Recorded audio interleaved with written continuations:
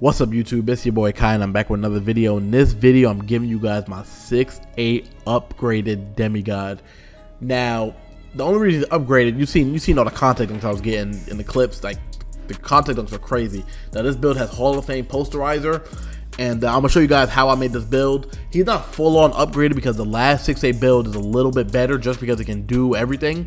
But if you want to sit there and make a build that's usable and have a lot of fun with 99 dunk, this is your build right here. Now I made this build because my other 6'8 that I showed you guys before, my other in my avatar build or 6'8 demigod build video, they so when you do the welcome to league quest, when you play my career, you do about 7-8 my career games, they give you +4 badge points, and for some reason they never gave me my badge points. So I said fuck it, I'm gonna make a new build, and I can't use my 6'8, you know, without the +4 badges. So I decided to make another one, and I didn't want to make the same build and spend $100 on VC on the same exact build. So I decided to make another one, and then I ended up stumbling across this build.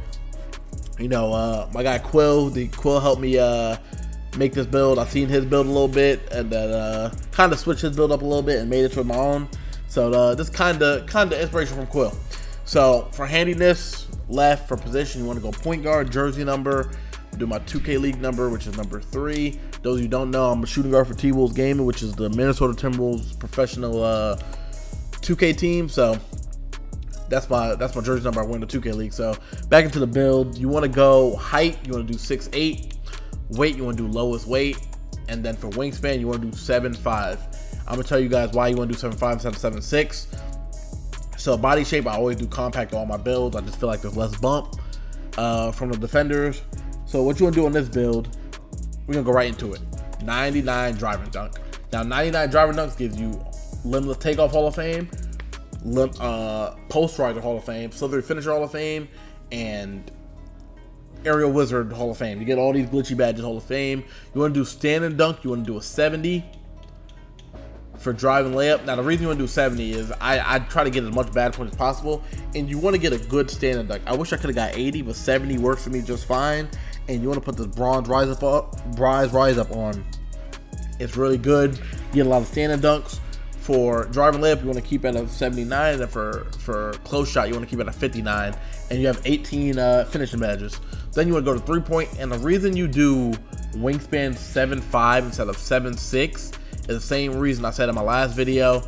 You want to get 85-3. Now with 85-3, you get a silver limitless range, and with silver limitless range, it's better than bronze. Silver, I feel like it's just fine in this game. I can shoot from really far, shoot on the hash just like a pure sharp can. I can fade from 3 just like you guys seen in the clips. So silver limitless range is fine.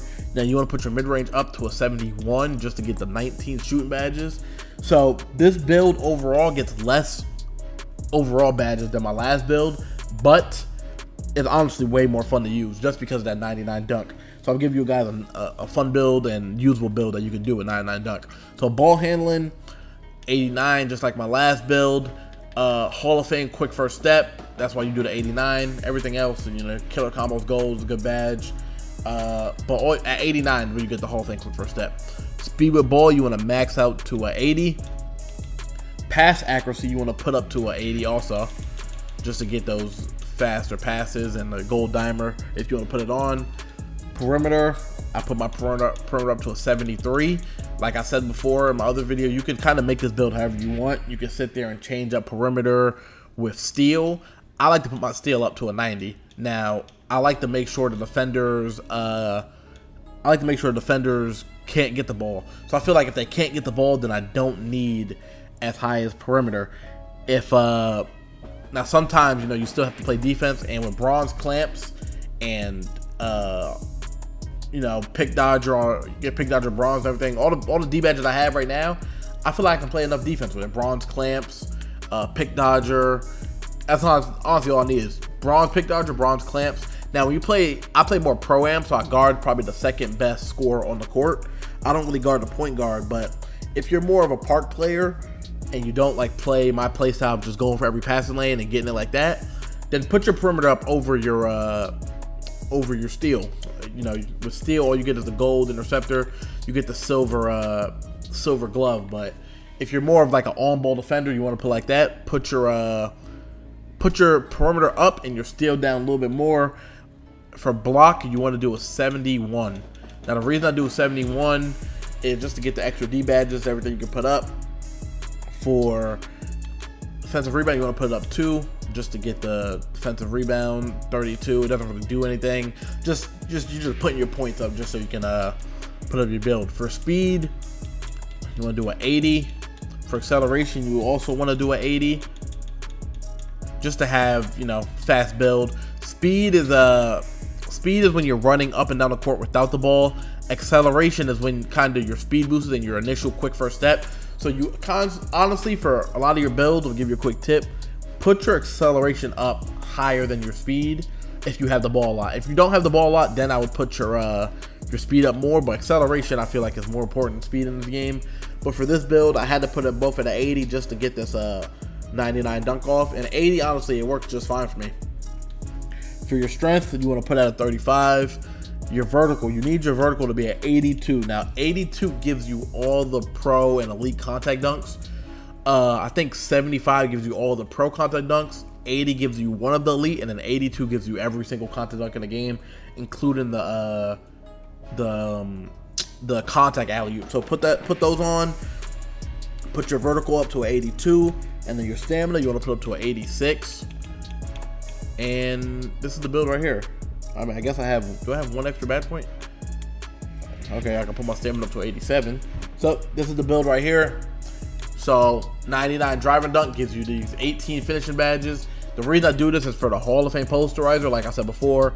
And I'm not gonna lie, probably one of the best badges in the game. This badge is like really overpowered. I might do a whole video showing how overpowered Hall of Fame posterizer is. For your standing dunk, 70. Mid-range, I don't shoot a lot of mid-ranges. Either I'm gonna shoot a 3, I'm gonna dunk the ball. So the 71 mid-range should be fine. 85 three-pointer. Free throw at 80. You can put this lower if you don't play Pro-Am.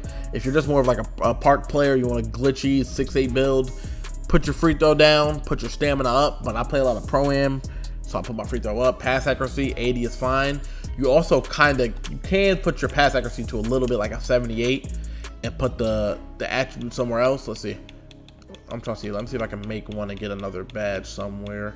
Okay, so you can put your pass accuracy down to a 78 and get another finishing badge, so you have 19 or more defense. But for my build, I do I like the 80 pass accuracy. I was testing out, you don't really need 80, but if you want the gold dimer, gold floor general, put it up to 80.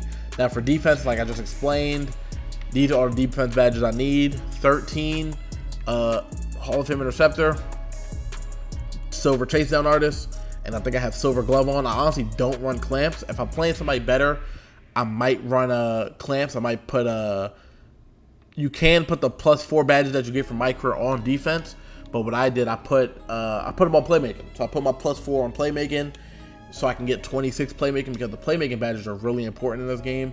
You need unpluckable. For killer combos, you want to have this on just to like combo up. For clamp breaker, it just helps you get a lot of blow-bys on defenders. So that's the reason I put +4 on playmaking, but you can put it on defense. And then yeah, these are the stats right here, and this is the build right here. So I started off for the takeovers. I started off with finishing moves and easy blow-bys.